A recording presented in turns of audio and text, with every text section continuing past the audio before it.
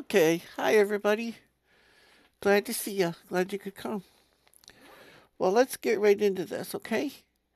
Um, Today is going to be from chapter 10 till wherever. Um, Depends on how my voice holds out. Excuse me. And the cameras. Oh, not the camera, but the mics. Oh, my goodness. You would not believe what I've been through. This is the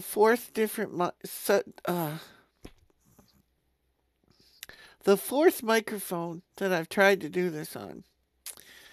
And I hope this works, or else I'm going to have to do it on my phone because it's amazing and quite a coincidence.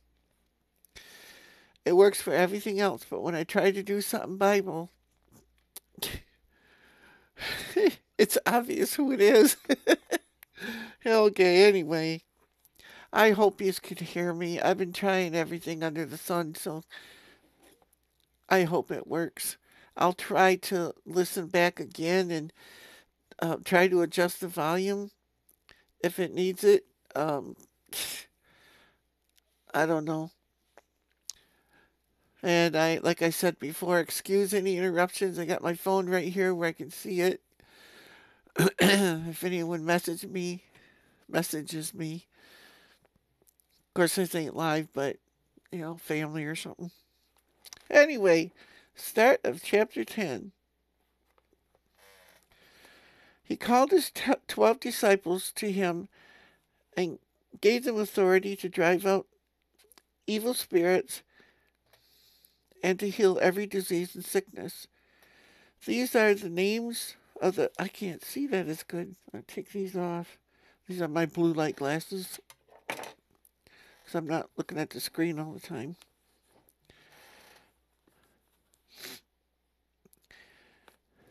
These are the names of the 12 apostles. First, Simon, who is called Peter, and his brother Andrew. James, son of Zebedee, and his brother John.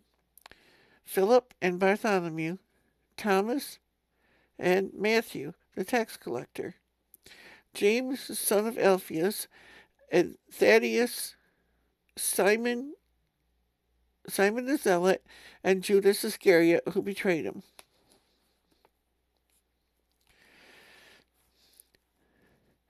These 12 Jesus sent out with the following instructions. Do not go among the Gentiles or enter any town of the Samaritans. Go rather to the lost sheep of Israel. As you go, preach this message. The kingdom of heaven is near. Heal the sick, raise the dead, cleanse those who have leprosy, drive out demons. Freely you have received, freely give. Do not take along any gold or silver or copper in your belts. Take no bag for your journey, or extra tunic, or sandals, or staff. For the worker is worth his keep. Whatever town or village you enter, search for some worthy person there and stay at his house until you leave. As you enter the home, give it your greeting. If the home is deserving, let your peace rest on it. If it is not, let your peace return to you. If anyone will not welcome you or listen to your words, shake the dust off your feet when you leave that home or town. I tell you the truth, it will be more bearable for Sodom and Gomorrah on the day of judgment than for that town. I'm sending you out like sheep among wolves. Therefore, be as shrewd as snakes and as innocent as doves. Be on your guard against men. They will hand you over to the local councils and flog you in their synagogues on my account. You will be brought before governors and kings and as witnesses to them. So I got my Bible on. I shoved my keyboard up. I got it laying down here so I can see it a little better. But actually, the light's not hitting it very good.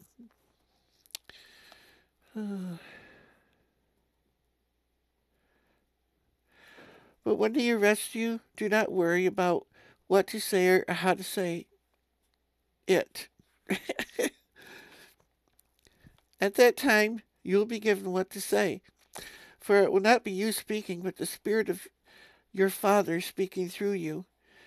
Brother will betray brother to death, and a father his child. Children will rebel against their parents and have them put to death. All men will hate you because of me. But he who stands firm to the end will be saved. When you are persecuted in one place, flee to another. I tell you the truth, you will not finish going through the cities of Israel before the Son of Man comes.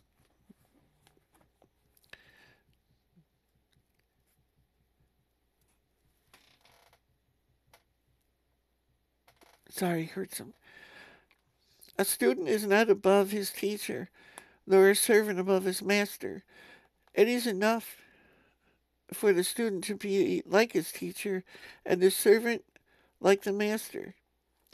If the head of the house had been called Beelzebub, how much more members of his household? How much more the members of his household? So do not be afraid of them. There is nothing concealed that will not be disclosed, or hidden that will not be made known. What I tell you in the dark, speak in the daylight.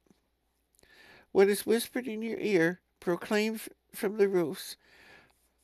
Do not be afraid of those who will kill the body, but cannot kill the soul.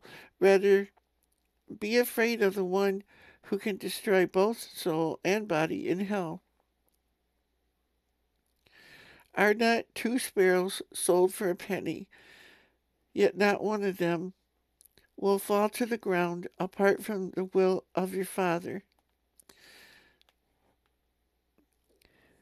And even the very hairs of your head are all numbered. So don't be afraid. You are worth more than many sparrows. Whoever acknowledges me before men, I will also acknowledge him before my Father in heaven. But whoever disowns me before men, I will disown him before my Father in heaven. Do not suppose that I have come to bring peace to the earth. I did not come to bring peace, but a sword. For I have come to turn a man against his father, a daughter against her mother, a daughter-in-law against her mother-in-law. A man's enemies will be the members of his own household. Wow, that's happening. Anyone who loves his father or mother more than me is not worthy of me. Anyone who loves his son or daughter more than me is not worthy of me. And anyone who does not take his cross and follow me is not worthy of me. Whoever finds his life will lose it, and whoever loses his life for my sake will find it. He who receives you receives me, and he who receives me receives the one who sent me. Anyone who receives a prophet because he is a prophet will receive a prophet's reward. And anyone who receives a righteous man because he is righteous, a righteous man, will receive a righteous man's reward. And if anyone gives even a cup of water to one of these little ones, because he is my disciple, I tell you the truth, he will certainly not lose his reward. After Jesus had finished instructing his 12 disciples, he went on from there to teach and preach in the towns of Galilee. When John heard in prison what Christ was doing, He sent his disciples to ask him, "Are you the one who was to come, or should we expect someone else?" Jesus replied, "Go back and report to John what you hear and see. The blind receive sight, the lame walk, those who have leprosy are cured, the deaf hear, the dead are raised, and the good news is preached to the poor. Blessed is the man who does not fall away on account of me." As John's disciples were leaving, Jesus began to speak uh, to the crowd about John. "What did you go out? Are reeds swayed by the wind? If not, what did you go out to see? A man dressed in fine clothes? No.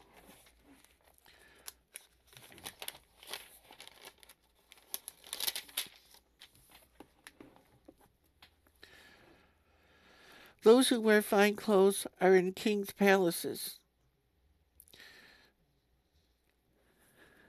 Then what did you go out to see? A prophet? Yes, I tell you, and more than a prophet. This is the one about whom it is written, 'I will send my messenger ahead of you, who will prepare your way before you.' I tell you the truth. Among those born of women, there has not risen anyone greater than John the Baptist. Yet he who is least in the kingdom of heaven is greater than he. From the days of John the Baptist until now, the kingdom of heaven has been forcefully advancing, and forceful men lay hold of it. For all the prophets and the law prophesied until John. And if you are willing to accept it, he is the Elijah, who was to come. He who has ears, let him hear. To what can I compare this generation? They are like children sitting in a marketplace and calling out to others. We played the flute for you, and you did not dance. We sang a dirge, and you did not mourn. For John came neither eating nor drinking, and they say, he has a demon. The Son of Man came eating and drinking, and they say, here is a glutton and a drunkard, a friend of tax collectors and sinners. But wisdom is proved right by her actions. Then Jesus began to denounce the cities in which most of the miracles had been performed. Because they did not repent, woe to you, Chorazin! Woe to you, Bethsaida! If the miracles that were performed in you had been performed in Tyre or Sidon, they would have been have repented a long ago in sackcloth and ashes. But I tell you, it will be more bearable for Tyre and Sidon on the day of judgment than for you. And you, Capernaum, will be lifted up to the skies, though you will go down to the depths. Oh, wait. In Capernaum, will you be lifted up to the skies? No, you will go down to the depths. If the miracles that were performed in you had been performed in Sodom, it would have remained to this day. But I tell you that it will be more bearable for Sodom on that day of judgment than for you.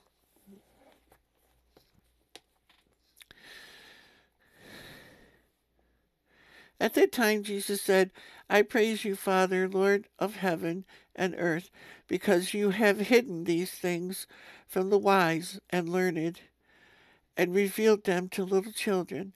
Yes, Father, for this was your good pleasure.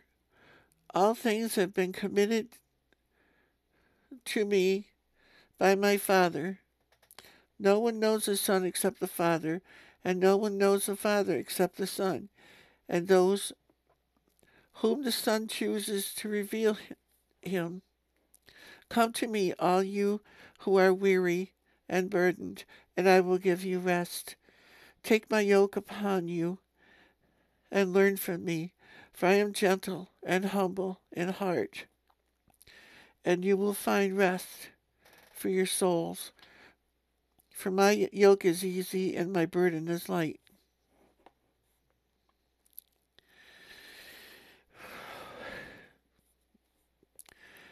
At that time Jesus went through the grain fields on the Sabbath. His disciples were hungry and began to pick some of the heads of the grain and eat them. When the Pharisees saw this, they said to him, Look, your disciples are doing what is unlawful on the Sabbath. He answered, Haven't you read what David did when he and his companions were hungry?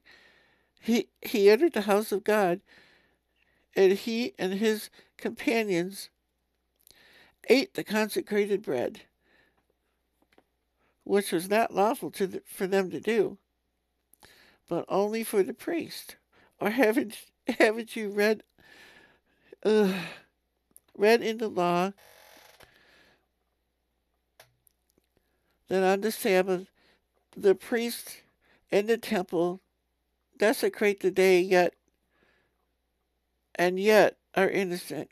I tell you that one greater than the temple is here. If you had known what these words mean, I would desire mercy and not sacrifice, and you would not have condemned the innocent, for the Son of Man is Lord of the Sabbath. Going on from that place, he went into their synagogue, and a man with a shriveled hand was there for a reason to accuse Jesus. They had asked him, Is it lawful to heal on the Sabbath? He said to them, If any of you has a sheep and it falls into a pit on the Sabbath, will you not take hold of it and lift it out? How much more valuable is a man than a sheep? Therefore it is lawful to do good on the Sabbath. Then he said to the man, Stretch out your hand. So he stretched it out and was completely restored, just as sound as the other. But the Pharisees went out and plotted how they might kill Jesus. Aware of this, Jesus withdrew from the place. Many followed him, and he healed their sick, warning them not to tell who he was. This was to fulfill what was spoken through the prophet Isaiah.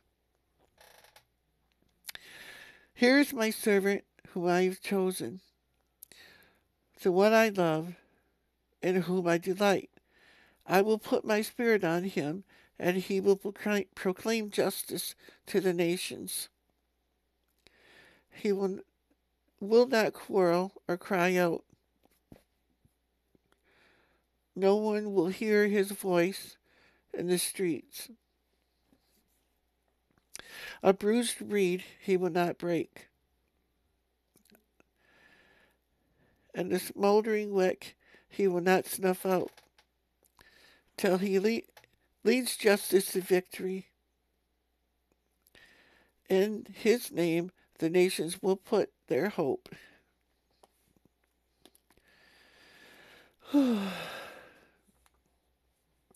Then he brought him a demon-possessed man who was blind and mute, and Jesus healed him, so that he could both talk and see. And the people were astonished and said, Could this be the son of David? But when the Pharisees heard this, they said, it is only by Beelzebub, the prince of demons, that this fellow drives out demons. Jesus knew their thoughts and said to them, every kingdom divided against itself will be ruined, and every city or household divided against itself will not stand. If Satan drives out Satan, he is divided against himself. How then can his kingdom stand? That's so amazing. And if I drive out demons by Beelzebub, by whom do your people drive them out? So then, they will be your judges. But if I drove out demons by the Spirit of God, then the kingdom of God has come upon you. Or again, how can anyone enter a strong man's house and carry off his possessions unless he first ties up the strong man? Then he can rob his house. Yeah.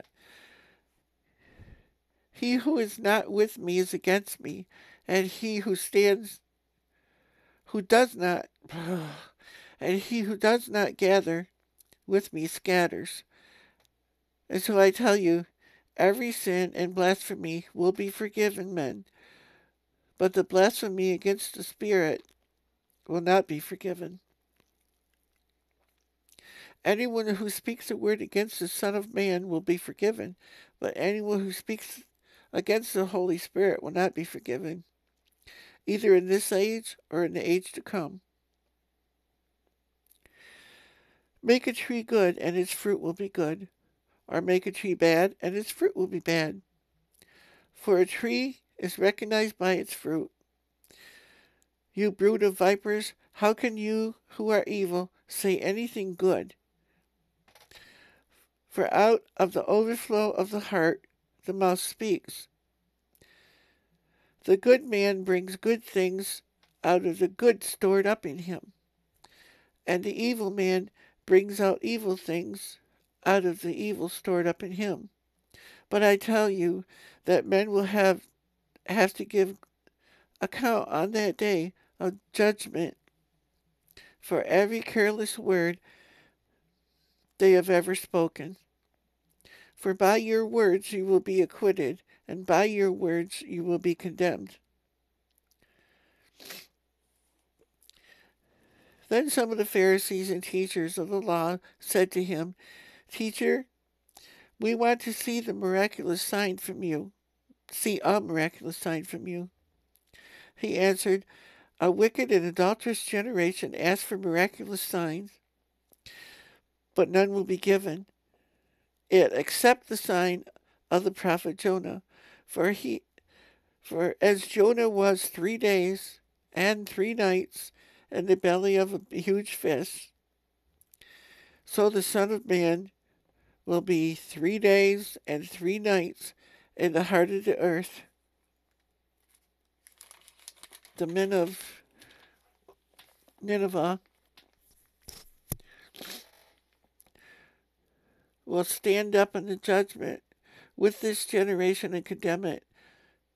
They repented at the preaching of Jonah, and now one greater than Jonah is here. The queen of the south will rise at the judgment with this generation and condemn it. For she came from the ends of the earth to listen to Solomon's wisdom, and now one greater than Solomon is here. When an evil spirit comes out of a man, it goes through arid places and seeking rest, and does not find it. Then it says, I will return to the house I left. When it arrives, it finds the house unoccupied, swept clean, and put in order.